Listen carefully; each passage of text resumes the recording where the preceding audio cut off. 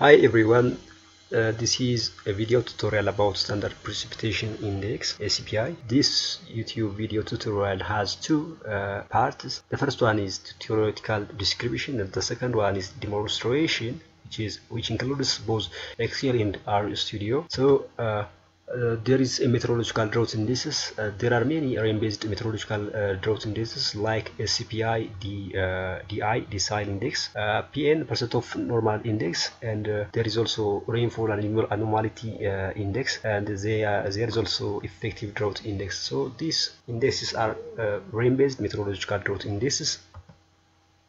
The other is what is SPI. The SPI is an abbreviation for Standardized Precipitation Index, which is a drought index, and this index is first developed by McKee according to 1993. So the Standardized Precipitation Index (SPI) expresses the actual rainfall as a standardized departure with respect to rainfall probability distribution function, and hence the index has gained importance in recent years as a potential drought indicator permitting comparisons across space and time. So this SPI is expressed as standard deviation that the observed precipitation would deviate from the long-term mean for a normal distribution and probability distribution for the actual precipitation record. This SPI is a widely used index to characterize meteorological droughts on a range of various timescales. On short time scales, the SPI is closely related to soil moisture, while at a longer time scale, SPI can be related to stream flow, groundwater, and reservoir storage. So this soil moisture condition is generally indicates agricultural drought. So this responds to precipitation anomalies at a shorter time scales. That is most probably this short time scale ranges from 1 to 6 months. This SPI also quantifies observed precipitation as a standardized departure from a selected probability distribution function that models the raw precipitation data. The raw precipitation data are typically fitted to a gamma or either a gamma or a Pearson type 3 distribution and then transformed to a normal distribution, because this raw precipitation is not normally distributed. So a transformation is first applied, then followed by fitting to a normal distribution is needed. So the computations of SPI requires long-term precipitation data, which is normally longer than 30 years is desirable, which is used to determine the probability distribution function, which is then transformed to a normal distribution having mean 0 and standard deviation of 1. The positive SPI values indicates greater than mean precipitation, and negative values indicate less than mean precipitation. The other is SPI values. SPI can be used for monitoring both dry and wet conditions. The drought category and SPI ranges shown below. For extreme wet condition, SPI value should be greater than 2, and for showing very wet conditions, SPI ranges from 1.9 to 1.5. For showing moderately wet conditions, SPI ranges from 1.49 to 1. So the other is from 0.99 to negative 0.99. SPI indicates near normal condition. For showing dry drought categories, for moderately dry condition, SPI ranges from negative 1 to negative 1.49. For indicating a severely dry drought condition, SPI ranges from negative 1.5 to negative 1.99. The other drought category is extremely dry condition. For this, SPI should be less than negative 2. A drought event starts when SPI values reaches negative 1 and ends when SPI becomes positive again. The positive sum of SPI for all the months within a drought event is referred to as drought magnitude. The other steps for calculation.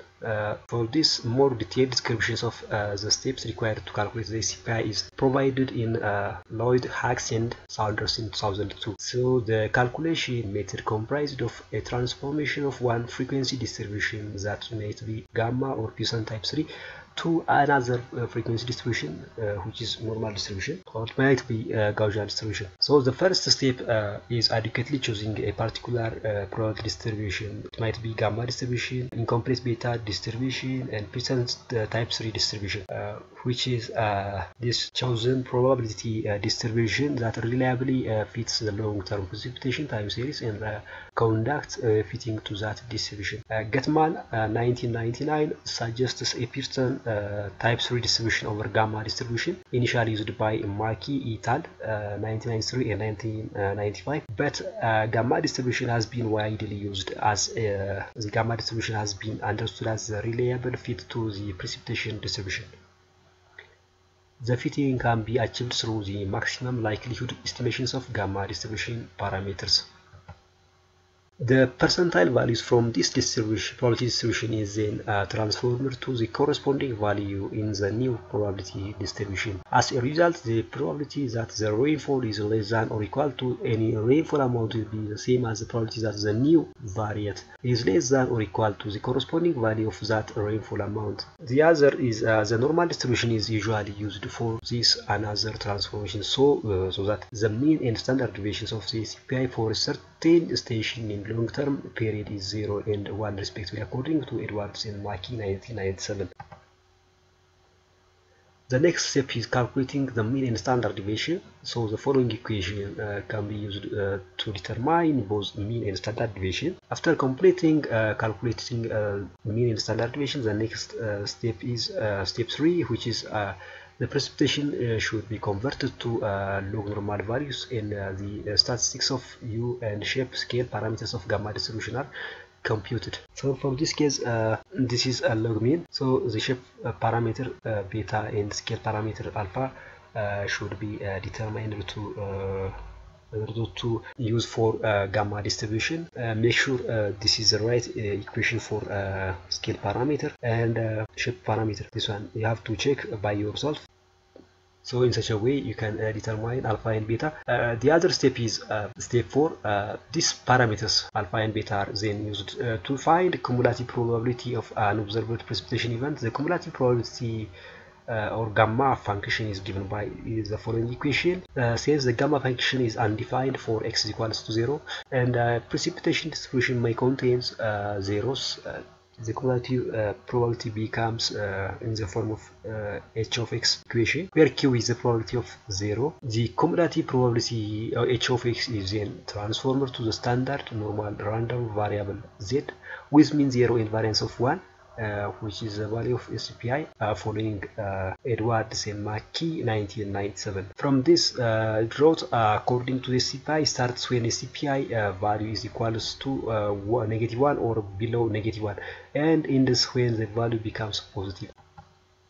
The other is strings of SPI. The first strings of SPI is it's flexible. It can be computed for multiple time scales. The other benefit is that it is simple to use due to SPI is based only on rainfall. The second strings of SPI is its standardization, which ensures that the frequency of extreme events at any location and on any time scale is consistent. The other strings of SPI is that variable time scale, which is helpful for the analysis of drought dynamics, especially the determinations of onset and cessation, which have always been difficult to track with other indexes, according to Angelis et al. 2000. The other strings of SPI is that shorter time scales of SPI, for example 1 to 6 SPI, means SPIs can provide early warning of drought and help assess drought severity. The other strings is it is spatially consistent, which means it allows for comparisons between different locations in different climates. The other final strings of SPI is that its probabilistic nature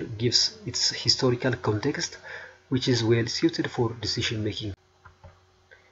Then finally, weakness of SPI. The first weakness of SPI is that the assumption that a suitable theoretical probability distribution can be found to model the raw precipitation data. This distribution could give a different result. The other weakness of SPI is that the standardized nature of the index itself, which means the SPI is not capable of identifying regions that may be or more at drought-prone areas than others. Equal value of SPI at two different location does not necessarily imply equal water deficit at those two locations. The other weakness of SPI is that when running the SPI at shorter time scales to regions of low seasonal precipitation could misleadingly give large positive or negative SPI results. The other is SPI is based on only on precipitation. The other is no soil water balance component. Thus, no ratios of evapotranspiration, potential evapotranspiration can be calculated. The last weakness of SPI is that SPI time scale interval shorter than 1 month and longer than 24 months may be unreliable. So this is all about for part 1.